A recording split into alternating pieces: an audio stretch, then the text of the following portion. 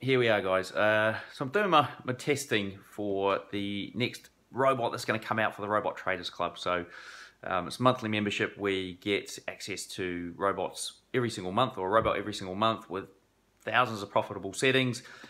This month, I've got to say, we're a few months into it now, and I'm pretty stoked with where I'm at now with the testing. Things will tell. Time will tell. We won't know until we get there. But it's looking pretty good. And I just want to quickly show you what I've come across today. So this is the last test run I've done.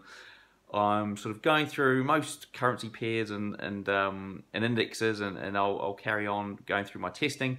And I've found something that looks pretty solid, works across almost every single pair that I've tested. I think there was one pair it didn't work on.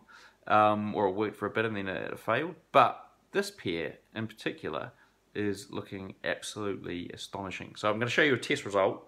No optimization at all. This is just purely just hitting play and seeing what it does. Now it is, I've just used the open prices only because it does work on open prices only. It doesn't need the tick data at this point, but there is tick data behind it, and I'll run that on tick data afterwards just to double check. But it's still looking pretty good, because these usually, when you run them on tick, it takes longer, but when you run them on tick, you'll get a truer reflection, but it should be about the same, because it does close trades on an open price. So let's have a look and see what it looks like. So I'm going to zoom in here. You can see there the start of it.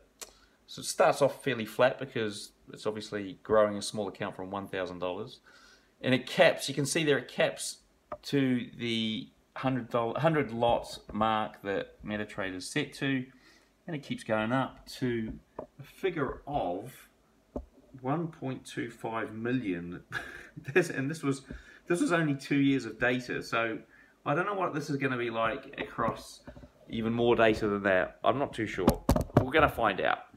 So I'm going to put on for 5 years data and see what it does. That's just one of them. That's one of the pairs. So, and that is risking, that is risking 1% of the account every single trade. So once it gets up to the million, you know, you're risking 1% of a million. So that's how, well, actually, no, you're not, because it's capped at 100 lots. So it's risking 1% till it gets to 100 lots, then it's flat 100 lots.